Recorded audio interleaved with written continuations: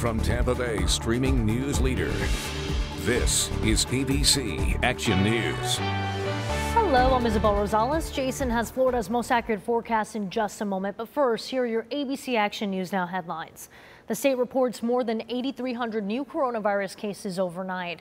The virus also killing 29 more Floridians. The health department's coronavirus dashboard shows more than 141,000 cases, and of those, more than 138,000 are Floridians who tested positive. More than 14,000 people have had to be hospitalized, and more than 3,400 people in total have died from the virus. Here's a closer look at the cases in the Bay Area. Of the more than 1,700 cases, Hillsborough has 787 cases, Pinellas 306, and Polk 257 cases. No other county in our area had more than 100 cases on Saturday. Happening Monday, Pinellas County will open up a new COVID-19 testing site at Tropicana Field.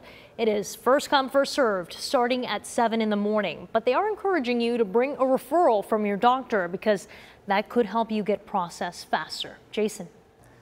Expect another hot one in the forecast as we head through your Monday. Temperatures nearing records once again into the mid-90s. Lower 90s at the coast, and there will be a couple of scattered showers and thunderstorms, but those chances are staying on the low side. Notice Futurecast gives us a slight shower chance at the coast in the morning, and then as the sea breeze continues to push northeast inland, it will give us a bit of an increase in that rain chance in the afternoon for those of you east of I-75. Most of you, though, avoiding the rain. We won't really see an uptick in the rain chances until the middle and end of the week.